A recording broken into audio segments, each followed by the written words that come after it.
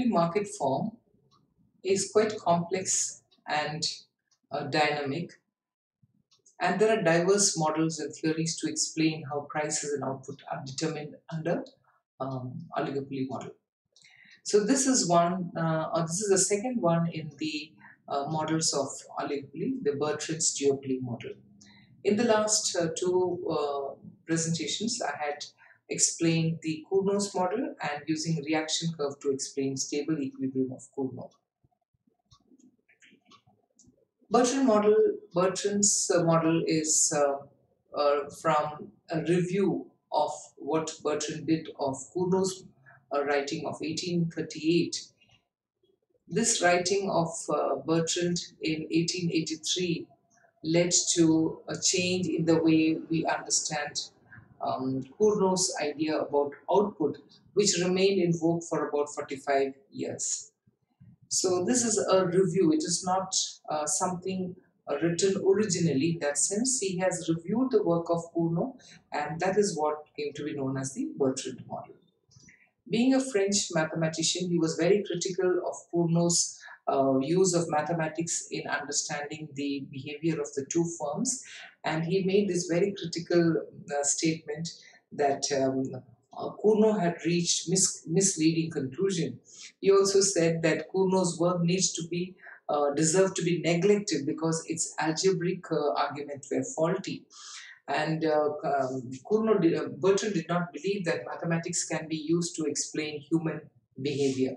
He also said that if you remove the symbols that Cournot used in his writing, then the whole writing would be just a couple of pages and not a book. So that's a level of critical thinking that was developing, that is required to develop new ideas and new theories. Now there is this famous Bertrand-Cournot debate, and this debate is about what can firms do in terms of prices and output. So Cournot's argument was that the firms will decide the output, and Bertrand's argument was that firms will decide the prices. And when we teach monopoly, we usually explain this, that the firm cannot decide both the price and the output, and the firm can decide either of them. So here is the origin for that particular idea that we teach in microeconomics. There are essentially four themes that originate from this Cournot-Bertrand debate. One is about assumption, and the other way is how the two firms manipulate the market to get what they want to achieve. In terms of assumption, the Cournot's model believes that the rival will keep the output constant, and in Bertrand's model, the rival will keep the price constant. Now, coming to how the two firms will manipulate the situation, in Cournot's model, the firm will manipulate the output, whereas in the Bertrand model, the firm will manipulate the prices. So there are two different approaches to hopefully a similar problem of how to attain equilibrium under this market form. The assumptions of Bertrand are no different from that of Cournot, and he maintained that two firms, identical products, no transaction cost, and there is no cooperation between the two firms. So each firm believes that rival price will remain constant. And the other thing he believes that the productive capacity of the firm can be changed to meet the required demand. And both the firms have constant marginal cost, and both the firms have profit maximization as its goal. Now let's come to understanding consumer behavior with regards to price. So the question is very simple. If two firms charge the same price, how will consumers behave? It is obvious when goods are identical, firms are charging the same price, consumers will move to both the firms. Maybe half and half would be the way the consumers would be distributed. Now the question arises when the firm changes its price. One of the firm changes its price, what will happen to that firm and its consumers? Today it is quite obvious to understand that if one of the firms increase the price, the consumers will move away from that firm, from that high-priced firm to a low-priced firm. And the higher price will have nothing to sell because all the consumers will move away from that high price to the low priced firm. So the profit strategy, the way the firms are going to get their profit, will depend upon the strategy they use to fix the prices of their firms. Now, both the firms are independent. Both the firms don't negotiate. This is non-collusive oligopoly, and we understand that both of them will make simultaneous moves, and these moves are not based on the based on negotiation with the other firm. So each seller determines his price on the assumption of the rival price, that the rival will not change the price. The firm would want to make its change for every price that is charged by B, there will also be a unique price charged by A, which can maximize A's profit. So that is the thing. So A and B both are interacting in the market, but they are not negotiating each other.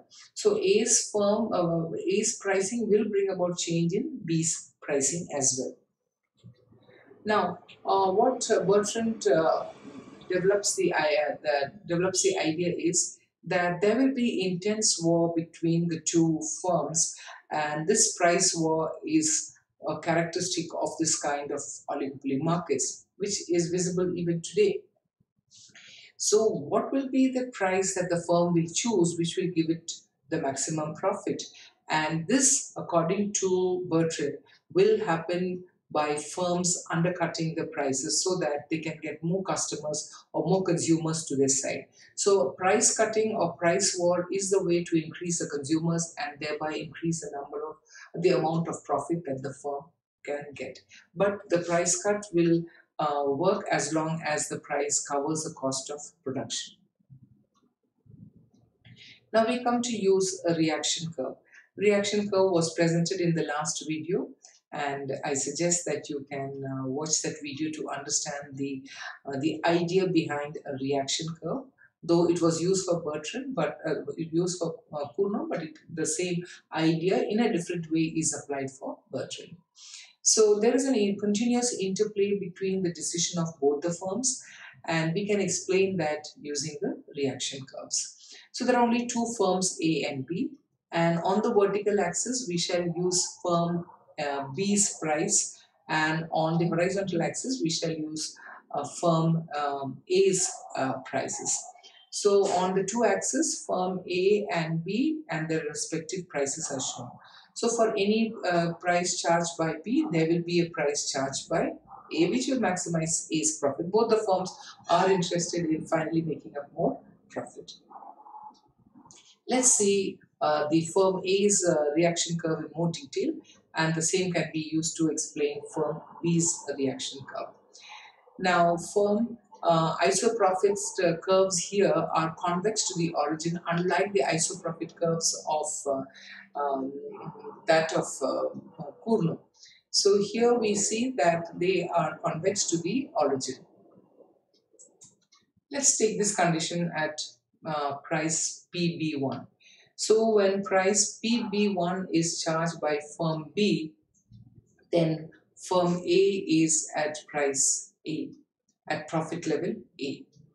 Now, when firm B reduces its price from PB1 to PB2, then firm A is also forced to reduce its price from PA1 to PA2. Ultimately, when firm B reaches price P, then that unique price is also attained by firm A, where it is at point E, and the firm price will be PAE. So PAE and P shows the price at which both the firms seems to have settled, in that sense that PAE price is acceptable to firm A, and it reaches the lowest point on its profit curve A1, A2. Now, if the firm B reduces its price further down to P, then what will happen to price of firm A? Now, firm A cannot reduce the price further than PAE, because that will mean that it will be moved to the next isoprofit curve A1, which will mean lower profits for firm A. Now, this unit profit maximizing price is determined at the lowest point on the highest attainable isoprofit curve of way. Now, here, unlike the Cournot model where we said the isoprofit curve should be closest to the axis, here we are talking about the highest isoprofit curve and the lowest point on that particular isoprofit curve. So, minimum points on the isoprofit curves lie right to each other, and when we connect these lowest points of the isoprofit curve, we get what is called as A's reaction curve. So B is changing the price and A is reacting to it, and therefore we call it as A's reaction curve. So when A moves to a higher level of profit, because it is still in a condition where it is not reducing the price, it gains some customers of B. So when if B goes to a higher price, then the customers will be with consumers of firm A. So we join the lowest points of the points of equilibrium, and we get what is called as the isoprofit curve, as the reaction curve.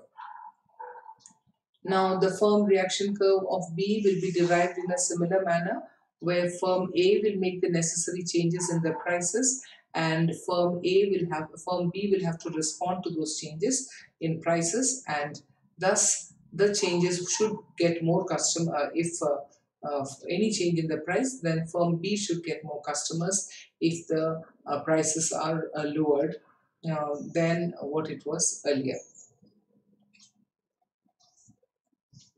Now, what is Bertrand's stable equilibrium? Bertrand's stable equilibrium is attained at the point where we introduce both the reaction curves and we allow both the reaction curves to interact with each other or intersect with each other. So, at this intersection point, we say that the firms have reached a stable equilibrium. But if it is above or below the stable equilibrium level, then there are certain forces that will operate in such a way, the consumers, the market will operate in such a way that it will force the two firms to move back to this position of equilibrium. So by using reaction curve, we can show that the two firms will work in such a way to reach that equilibrium level where both the firms' prices where the prices of both the firms are equally acceptable to the two firms. So you can see in the diagram.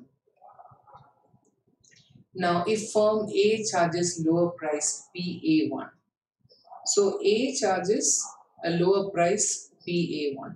So what will happen to firm B? Now, firm B will come down from PB2 and come down to firm a price level PB1. Now, this process will continue from E downwards. If one of the firm changes the prices, then the other firm will follow that change in price and bring it down to near the same level. So we can find that at price PA1, the price that firm B is charging is PB1, and if the price was at PB2 or PA2 of firm A, then the price of firm B was PB2, and when the price of firm A is PAE, then firm B will be at PBE, which is the position of equilibrium. Anything above that, even if the firms decide to fix up a price which is higher to that, it is not sustainable because the rival firm will push down the prices and bring them back to E. So this movement towards E by both the firms will show that the firms reach their equilibrium position, and this price undercutting will continue to reach that equilibrium. So this process will continue until the price reach competitive levels. That is, the cost has to be considered, and no firms will like to cut the prices to such a level that it is below the cost of production. That no firm will do. So neither of the firms will raise the prices, because raising the price would mean losing customers, and therefore the firms will be safe in terms of the prices that they are going to charge. Thus, the firms will reach equilibrium. So, price war is essentially the idea that Bertrand was trying to explain, that firms will cut price in such a way that both of them almost reach the same level of profit. Otherwise, this price war will continue. Now, if we evaluate the Bertrand's model, we find that the assumptions of Cournot can be criticized here, and that the firms are going to be so straightforward in their action that they will only change the prices. That is not true. And then we also say that this kind of behavior will not lead to industry's profit being maximized, nor can we deal with the firms, other firms' entry into this market cannot be explained by this model.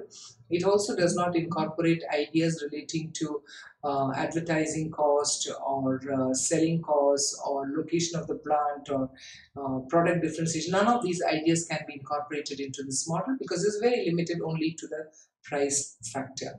And what is a good thing about this model? The good thing about this model, or the utility of this model, is in terms of leading the idea of oligopoly to reach the various models that are built later, and also to explain the game theory which came in later. Now, mind you, all these models that have come later are based on Cournot's model. That is why in the first session I had said Cournot has given enough work in the hands of economists later to continue to develop the idea further. And in the real business world, what really happens, there are a lot of changes that happens in the business world just than the prices. For firms share information, but it depends on what kind of information they share. And there is also what is called as non-price competition. There could be product differentiation, there could be advertising, and there could be other selling activities or location of the plant. All of these can actually change in real life. So coming back to Cournot's model and Bertrand's model, it is to show that prices determine the profits of a firm in oligopoly when there are just few firms participating in it. Um, Thank you very much. Please do subscribe to the channel and share it with your friends, and post your valuable comments so that I could make changes in the presentation after this. Thank you very much.